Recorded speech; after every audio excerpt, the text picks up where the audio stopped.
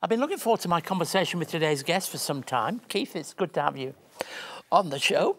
Tell me when you first arrived in Australia. So I came to Australia temporarily in 1973 to do what was my first PhD. So I was still on unpaid leave from the War Office. I just completed my first degree in England and came here to do what became my first PhD, which was on the international law of guerrilla warfare, intending to go back to England. But in fact, I just decided to stay on. So what about your link at Wesley Mission? How did that happen? So I've just got to get the years right, 1976, I was finishing the PhD. I couldn't go back to the United Kingdom until it had been examined.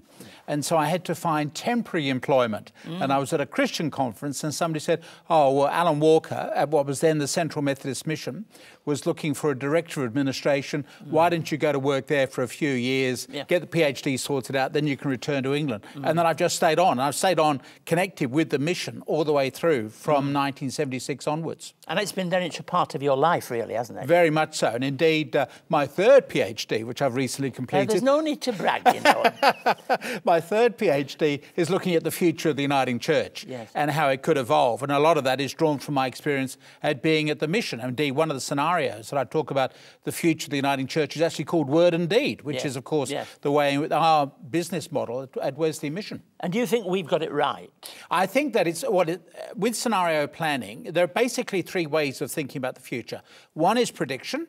Like, who's going to win, I don't know, the Melbourne Cup or who's going to win the presidential election.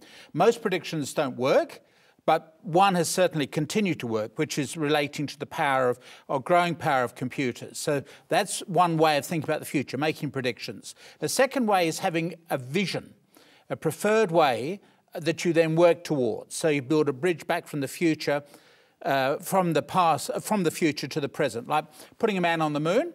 President Kennedy's 1962 pledge, and so they had to work out how they're going to do that. That's the vision, and you work backwards. Third way of thinking about the future is what could happen, not what is being currently predicted, not what you'd necessarily like to see happen, but what could happen. You know, we've just gone through this coronavirus crisis, for example, and no one had seen that coming, and we should have been having contingency plans to make sure that we had appropriate healthcare, etc.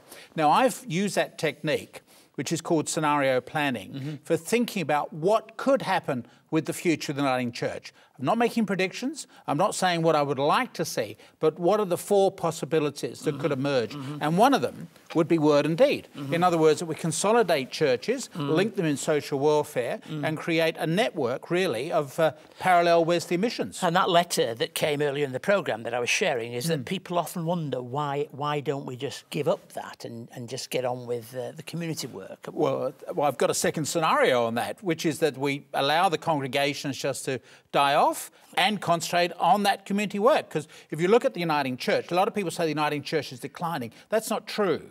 If the Uniting Church had a consolidated set of accounts, it would be one of the largest corporations in Australia because of all the real estate, the aged care, the childcare, etc. But the real growth area in terms of money is actually in welfare, not the congregations. So a second scenario that I've done would be that of having Uniting Church just focusing on community welfare, as we've seen other Christian agencies going down that path. A third scenario is that you could end up with parishes rejecting all this focus on community welfare, government bureaucracy and all the rest of red tape, and just returning to the early church. And a fourth scenario is that the Uniting Church decides to wind itself up and you have the different pieces going in their own separate ways.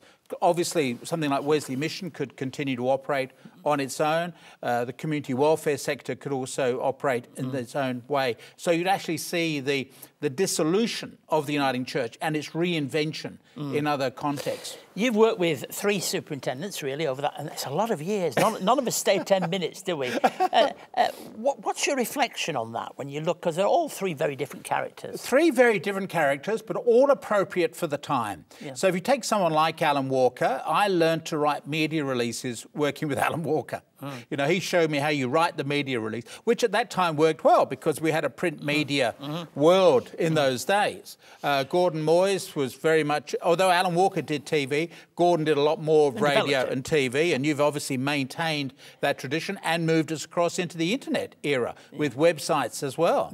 So we've been very blessed that we've had, in my time, 3 superintendents who are obviously able to make the most of the opportunities for spreading the good news and also developing the welfare work of the mission. And do you believe that the need for strong leadership is certainly something we still have to desire in the church? Absolutely. You need to have one focal point, somebody at the top there who can make good decisions. The problem with the Uniting Church is that we come out of a mindset which says, well, we don't trust anybody to make any decisions.